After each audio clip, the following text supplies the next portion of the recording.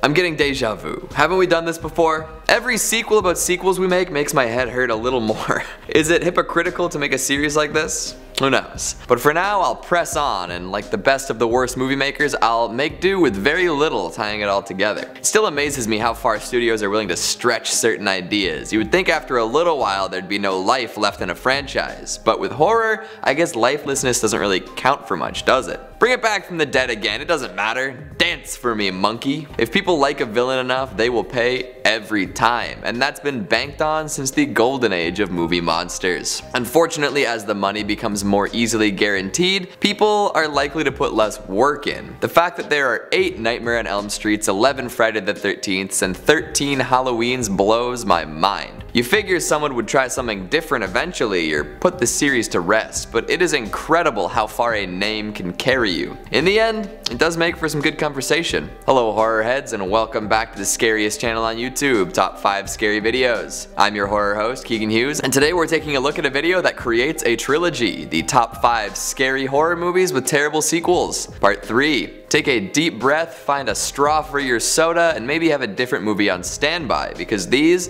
are true stinkers. Before we get going, make sure to give this video a big thumbs up and subscribe for more sinking sequels. Wicked. Let's get started. Kicking us off at number 5, we have The Howling 3, The Marsupials.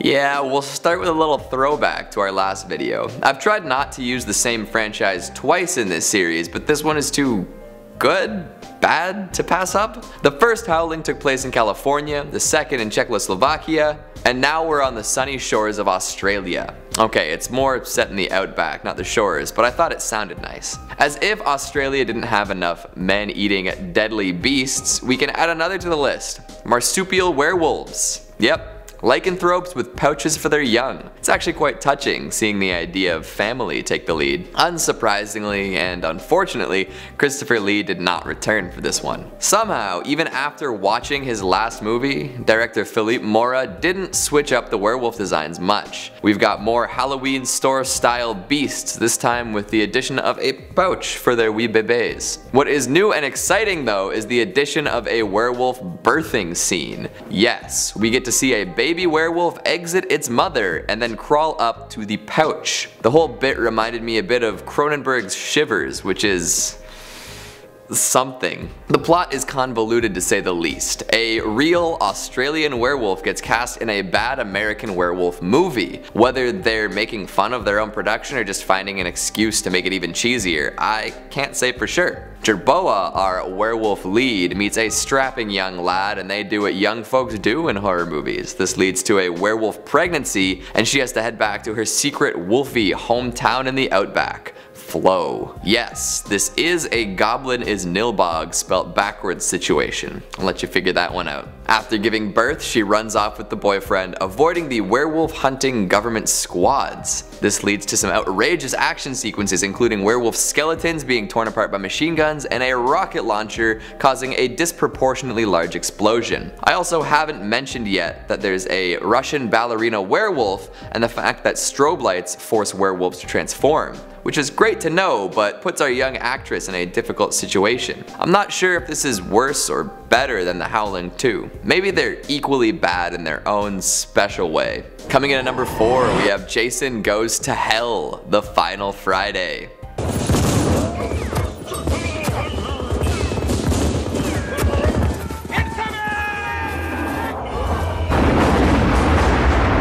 Part 9 of the ever popular Friday the 13th series, this is probably the strangest of the bunch. In fact, some might argue that it was only made because they wanted to kill time while Wes Craven worked on the new Nightmare. In fact, some might argue that it was only made because they wanted to kill time while Wes Craven worked on a new Nightmare. Freddy vs. Jason was in the cards, but it wasn't ready to happen quite yet. However, this was quite different than the majority of other Friday the 13th flicks. Sure, we open on the classic scene, a naked girl at Camp Crystal Lake about to be killed by Jason. Psych! It's a sting! The FBI was waiting for him to appear and then they blow him the up. Now Jason's dead and we're not even 10 minutes into the movie. So where do we go from here? Why not have the coroner eat his blackened, still beating heart and spawn a screaming demon tube to forcibly possess all sorts of different folks? Sure, who needs Jason anyways? So we go on, watching this phallic freak jump from orifice to orifice, having different people kill each other and random folks along the way. It's soon revealed that if Jason is the last living Voorhees, he'll essentially be immortal, so the creepy crawler goes to find Jason's half-sister and her daughter. It does find and kill Diane, and then crawls into her corpse through an orifice I won't mention out loud, but then is stabbed by Jessica, her daughter. Fun fact, Jessica is played by Carrie Keegan, no relation. Then, as the title implies, Jason goes to hell. There are plenty of cool bits in this movie, but the stuff that doesn't work really overwhelms these. There's a skeezy tabloid reporter, a whole bunch of mediocre self-reference, and a bit where Jason's latest puppet strips down a cop before shaving his mustache and then possessing him. Seems like those first two steps were unnecessary, and that mustache bit hits a little too close to home, okay? In the end, it's obviously setting up for something new, but they should have just left it alone until Freddy cleared his schedule. Coming in at number 3, Jeepers Creepers 3.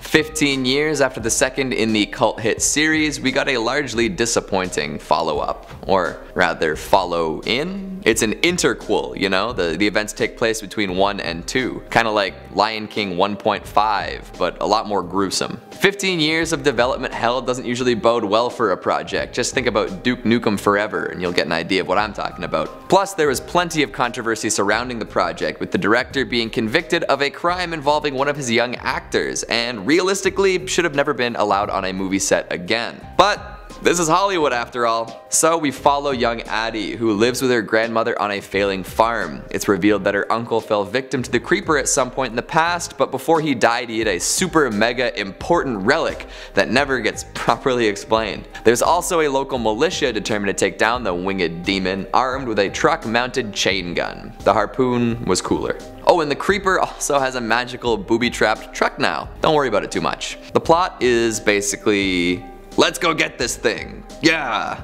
Which means a lot of dumb stuff happens. The whole flick just seems to be very poorly thought out. These creeper killing militants are really bad at killing the creeper, which is surprising considering how knowledgeable they're implied to be. Addie's pretty ineffectual as a protagonist, and the creeper itself never really gets to spread its wings. Metaphorically, I mean. Its wings literally do spread during the movie, but it never reaches its full potential. You get what I'm saying. In the end, Jeepers Creepers 3 just kind of fizzles, failing on all attempts to live up to its predecessors. Coming in at number 2, Critters 3.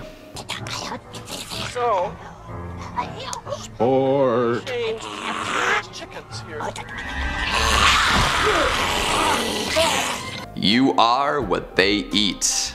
Clever. Critters did what plenty of horror movies do when they run out of ideas. They moved to the big city. It seems like a no-brainer, you know? Densely populated areas to terrorize, dark alleyways, inept police forces. But it's harder to pull off than one might think, as evidenced by Jason Takes Manhattan and Leprechaun 2. These country folk just don't know what to do in the urban sprawl. They're used to unlocked cabins and dark tree-filled areas. Unfortunately, Critters is another example of a flick that just can't handle the concrete jungle. The series has never been prestige filmmaking, but it's always been fun.